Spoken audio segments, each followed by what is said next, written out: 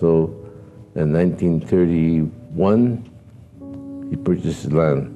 We bought 15 acres right off the bat. And I think we paid $325 an acre. Well, it doesn't sound like much, but it was a lot of money then. This is just the beginning of the Depression year. So what he did, got rid of that farm, bought this farmland, and built a home, big house, a huge house. And that's when I, myself, was a youngster, about 10 years old, 9, 10 years old. My father hired this American carpenter to help build a house. Meantime, we had friends helping do this. He did a lot of detail work and such. And I said, one of these days, I hope to be a carpenter myself. I was only 10 years old. I always I want to be a carpenter. So I kept that in my mind always, all through the years, and just went through. So anything to do with carpenter work, my father let me do it, even though I was a youngster. So anyway, as I grew up on the farm, I went to trade school. That's where I learned to be a carpenter. After EO 9066 was signed, the Yamaichi family was sent to the Pomona Detention Center in Southern California, then to the Heart Mountain War Relocation Authority camp in Wyoming. It was there that he and his family were given the loyalty questionnaire in early 1943. Yamaichi answered yes, yes to questions 27 and 28, but his father wanted the family to stay together. I never asked my dad why he wanted to go to Tulelake, because I signed yes, yes to leave the camp. I want to go to school.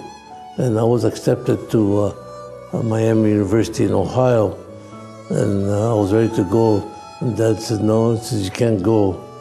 And there was a big discussion.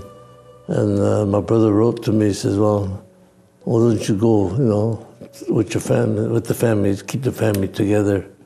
I said, okay, so with his suggestion, that's why I went to Tule Lake. Camp Tule Lake was built in 1933 as a public work relief program, part of the New Deal of President Franklin Roosevelt. The camp was one of several constructed for the Civilian Conservation Corps.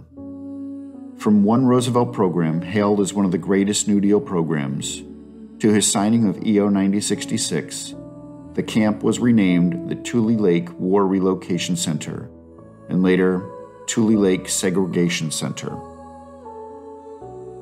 Yamaichi was one of thousands of Japanese Americans branded as disloyal in Tule Lake. At Tule Lake, Yamaichi eventually became head of the construction crew.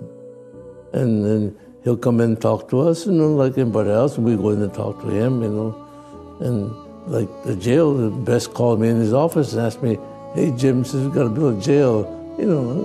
My answer was, Mr. Best, I'd be a damn fool if I build a jail for my own people. He says, well, if you don't do it, somebody else is going to do it. So you're up a tree, right? So okay. So I built the jail. But, those kind of things, I guess it's just being young and feisty, what the heck, I'll try anything. I had about 250 guys working for me at different crews. So I went on all the crews asking, hey, I got to build this jail. First thing they said, bakatara, who the hell going to build a jail for our own people? But finally I got two brothers from Loomis area. They said, okay, we'll do it for you. So they never built a jail, concrete job, and they're a bunch of farmers, right? We're all like myself. I didn't have that much experience, but we'll put our heads together and we built the jail. It's crudely enough, but the equipment we had, it's amazing we even built the jail. In 1944, Yamaichi received his draft notice. If I remember correctly, in January of 1944, my draft status was changed to 1A. And then in March, I got a notice for pre-induction physical. And it says if you do not report for physical, you have a fine and you'll be jailed for not reporting and such. But it didn't say how much or anything. There's a penalty. Okay, The reaction is, like I said before, when I was going to grade school, that one of these days I want to vote, be 21. I was 21, so I asked the Caucasian workers, I'm 21, I'd like to get the register to vote and be a voter. And they just kind of laughed at me and said, no way, you can get no. I said, how could you vote here? Your condition here, you can't vote, this and that. In the meantime, I get this draft notice. It's here, I can't vote, I can't register, and they want me to join the Army now. So I decided, then I'm not gonna go. So there's 26 of us, and none of us knew who was going. Just some two fellows I knew. Once we got together, two guys I knew, but the rest of them, I didn't know who they were. So we had no chance. They could never say that we got together and made up our mind. So then there, I made up my mind that I'm not going to go to the Army. So I just didn't report. Then I got a notice in July to report to the front gate, to be taken with a marshal to go to Eureka for the court case. Naturally, I was exonerated. We had a strong case, and we had a judge that was very understanding. He knew the Korematsu case, Hirabashi case,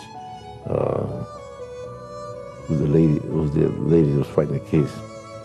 He wrote in his brief, he says, they're arguing their case is not completed, but still, this case here we're not given the due process of the law.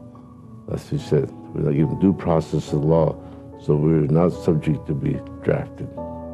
The draft board has no right to draft us. And so we returned to Deverare as a free citizen. The Tule Lake draft resistors went before U.S. District Court Judge Louis E. Goodman.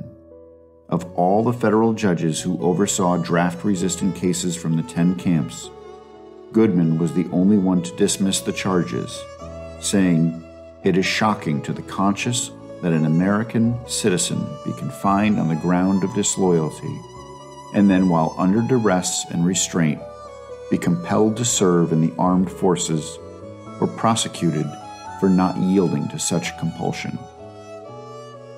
Upon being released from camp, he returned to San Jose and obtained his California contractor's license and made a career in construction. In 1991, after Yamaichi retired, he and his wife, Aiko, participated in a Tule Lake pilgrimage. In 91, when I first went I really cried. I really cried because the tears came out of my eyes, just rolled out. We talked to different people and see different people. And I happened to run across, her name was Hara, last name was, I forgot what her first name was. She married to a Chinese, name was Wong. When she was Wong, I'm so-and-so Wong, Oh yeah, they were in our block. They were one of those very unfortunate people with very little money. You really feel sorry for them. And anyway, when I met her, we talked about old times, about Block 27, and about different people we knew, this and that. And she was got tears in her eyes, I just wonder what happened to them, especially the one that really was struggling. We knew they were struggling. That's the only time. So then I decided I should be out there and tell my story. Tell everybody it was no picnic. I don't care what the hell they say it was. And because at the time, it was mostly all the young generations was running the pilgrimage there, and they don't know, they didn't live it, we lived it. It was his vision and persistence that began and resulted in Tule Lake becoming a National Historic Landmark. He also co-founded the Japanese-American Museum of San Jose. My vision, that's one of the park ranger asked me, it's a pipe dream, but it'll never happen. But anyway, tell me about it. I said, I personally would like to see an interpretive center built up Tule Lake and build a hotel up there on top of the hill. And we have such tremendous amount of natural resources. We have the lava beds, we have the wildlife preserve, we have Captain Jack's Stronghold, we have Tule Lake Campsite, and we have Crater Lake. We have all these beautiful areas there. They can make the home here, and we'll have buses going out every day to all these sites and have 5 points of interest that they can go around and see and learn of all the different things in the history of the area.